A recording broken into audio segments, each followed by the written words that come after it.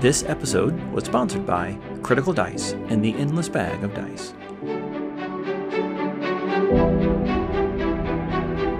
Welcome to the Compendium, a resource designed to help you spend less time learning D&D and more time actually playing.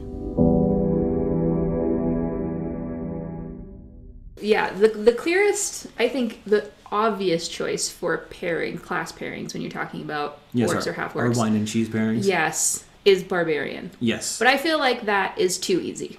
It is easy. I'd be interested to look at some of the other classes.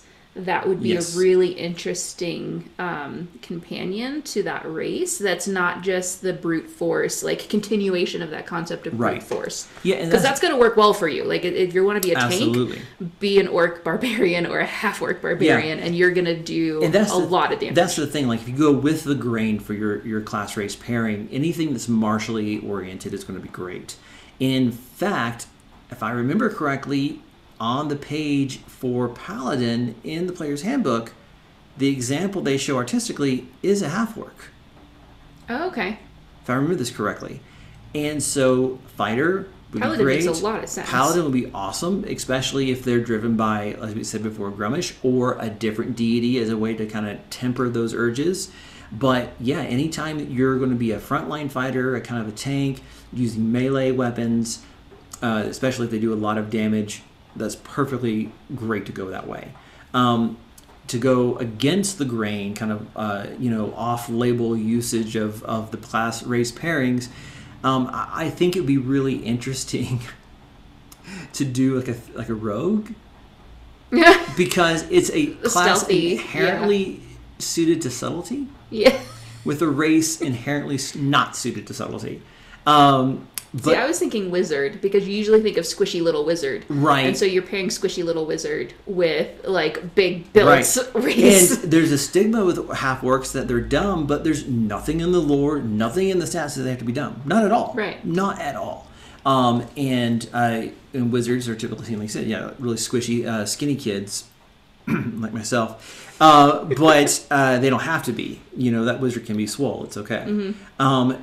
And I think also we've seen this in Critical Role where Ford is a warlock, which makes a lot of sense. Oh, yeah. I've heard that a lot, that half-orcs and orcs are, like, really great companions with warlocks. Right, because there's Pact of the Blade, which gives them a lot of that martial stuff back in there, too. So it ends up being a kind of a backdoor way into those martial classes again, which is kind of fun. And it's the whole sell your soul for this one thing. It's like, why not? It goes back to that, why not? Yeah, sure. I'm not going to live that long. Yeah, my soul. Right? My life is already short. Am I currently doing anything with the soul? I'm not really aware. I'm not? Great, you can have it. Sure, I'll take a 1d6 Maybe you'll get rid of Drung.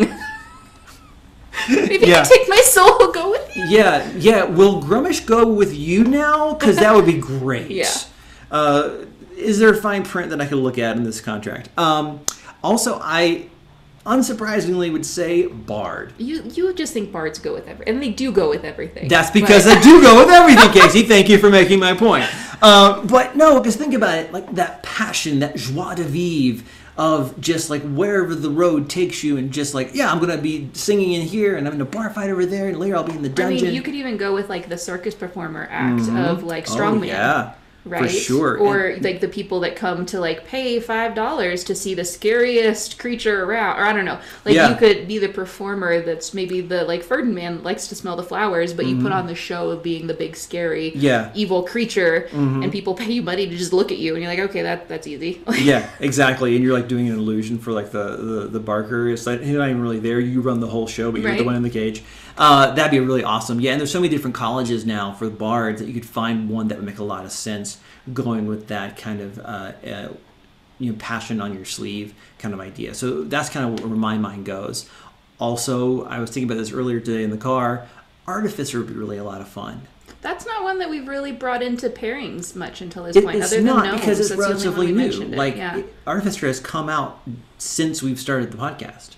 See, Artificer seems like, and again, there's nothing to imply this, and it's just stereotyping this race, I guess. But they seem like they wouldn't be able to finesse like tools or other things. Like I think of artificer and I think of like, oh, you're building a pocket watch with these tiny little gears and this other stuff. That's not always true. There's artificer armorers too who are making the cool gauntlets and shields and breastplates and all this other cool stuff. Like he couldn't, the half-orc could never find armor that fit him right, so he's like, I'm just gonna make it. Screw it, I'll do it myself.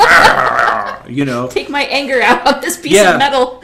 Is he okay? Yeah, he's been forging for 36 hours straight. I don't know how he does it. I mean, it looks great, but wow. I'd like to rage. Yeah, I would like to rage on what? The armor. Okay.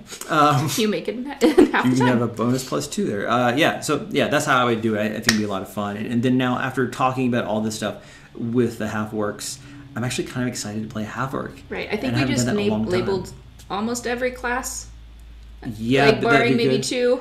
Yeah. Like you could do all of them basically. Yeah. It's surprisingly versatile when it looks on the surface like it would be very much pigeonholing you into one because it area. adds new dimensions to the classes that make them kind of like come alive and shimmer and shine in a different way. And so it's nice to be able to pull out these aspects of the classes by putting a different race inside. Right. And this is going to be maybe a little bit of an odd, different way to end this, but something that just came up to me is that sometimes there are dialogues about DMs that are struggling with players at the table because they're using the excuse of that's just what my character would do. And I think that you would have to be cautious as a player that you're not necessarily going to play an orc just so that you can pick a fight with every other player that's there when they say something that you don't like. Because I think it would be easy to unintentionally make everyone else have a bad time.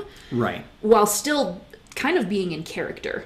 Yeah. Right? I mean, does that make sense? It absolutely does, because the excuse of that's just what my character would do is oftentimes a cop-out for I want to be a jerk or be selfish at the table in this collaborative game. This race is like built for letting you be a jerk if that's it could be. You could absolutely focus on those elements of it. And so, like with everything, everyone at the table has a job to work together with everyone else on the table in their particular roles. And so that you have to make sure that you're having fun, but also they're having fun too. And sometimes being the loose cannon that gets the party in trouble when it would be so easy if we just didn't get into a bar fight at this one town, please. They're like, hey, those orphans started it. I'm not going to back down. You know, I can see that, but if you do it every single time, then it could get old really quick. So what are some tips that you might have for a DM that's potentially running into an issue like this with a player that's playing an orc? Especially because, like, with clerics, it's easy to be like, oh, your god turns their back on you because you're not following their domain. But with this one, like, Grummish is very proud of you, actually, and so I'm not sure what to do here. Do you want to multi-class to Warlock? Because I think this is a really strong case now. So what would you recommend? I mean, obviously, communication is key, but have you ever run into situations like this? So there's two ways to do this. One is outside the game, one is inside the game. Outside the game, just talk to them. Yeah. I know that a lot of people who play D&D do not like confrontation. You have to do it. Which is funny, because I think people play D&D because they have a safe place to have confrontation. Yes. Right? Because they're not comfortable or they don't know what to do with it in real life. They get to disassociate and put it on their fictional character. But you just have to do it. And it's very much that Benjamin Franklin quote, an ounce of prevention is worth a pound of cure. Absolutely. Hit it early, pull them aside. Hey, I know that you're having a blast. Other people aren't having fun. And I need you to just think about, like, as you play your character, is this going to derail the story in a way that's just not going to make it fun for me as the DM? Or is this going to come tedious to the people at the table as they're going to have to, like, give up on their own personal narratives and their own personal goals to keep getting you out of trouble or to get into the hijinks you want to do to the point where they just don't want to play with you anymore? And we don't want to see that happen. The way to take care of it inside the game is simple. Real-world consequences. And because I'm thinking in particular, Critical Role, Campaign 1, Scanlan and Grog, they get into so much trouble everywhere they go. Like towns that are really critical for them to be able to visit at will, where they're murdering shopkeepers and guards and hiding the bodies poorly and almost get them kicked out. It's like, oh man, this is going to go bad. And Matt just leans into it like, hey, this is what you guys chose. Because it's like, they're like, this is just what my character would do. And he's like, this is just what my town would do. You guys are about to get in a heap of trouble. And the rest of the party is like, we need this town. Stop it. You know, it was funny, but they also knew where to pump the brakes. So I think real consequences for real actions is a great way to do that in the game. Right. Thank you guys so much for joining us this week on the Compendium, where we are talking about all things D&D, helping you spend less time learning and more time actually playing. This episode was sponsored by the Critical Dice and the Endless Bag of Dice, where you can get a new set of dice delivered to your door every single month for as little as $6.99. Click on the link in the show notes to learn more. Make sure you subscribe to our channel if you enjoyed listening in this week so that you know every time we push out a new video. And also leave a comment below if you learned something new in this episode that you didn't know before. Thank you so much for listening in. We'll see you guys next time.